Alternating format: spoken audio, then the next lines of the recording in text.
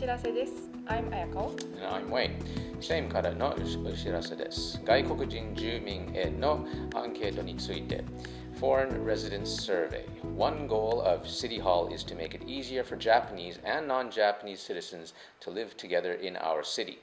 To accomplish this goal, the city needs to better understand the circumstances, needs, and problems facing the non-Japanese population. And therefore will conduct a questionnaire-based survey this month.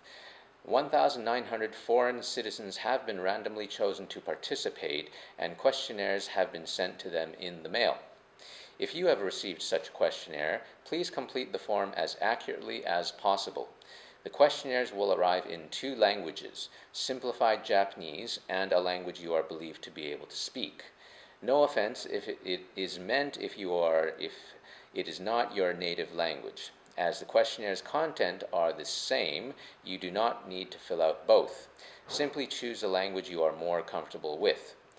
The deadline for the questionnaires is September 30th. You do not need to write your name on the survey papers or the return envelope. This is to guarantee anonymity.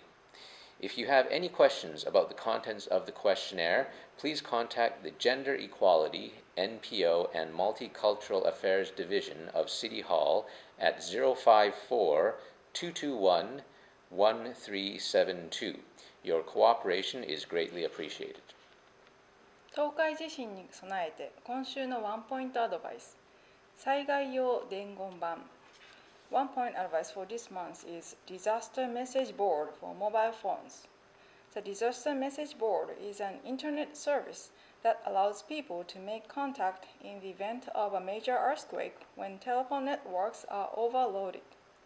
Here are instructions on how to leave a message for your friends and family using a standard cellular phone.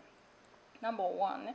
Access the disaster website by selecting 災害用伝言板 at the top of your internet access page. 2.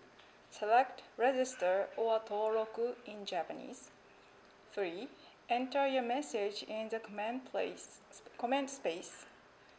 4. Once again, select register.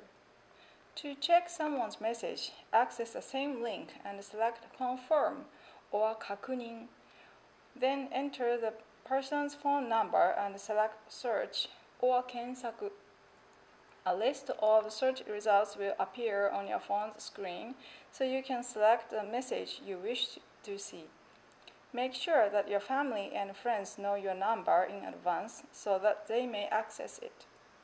If you have a smartphone, there is an application for both iOS and Android that will allow you access both text and voice recording services.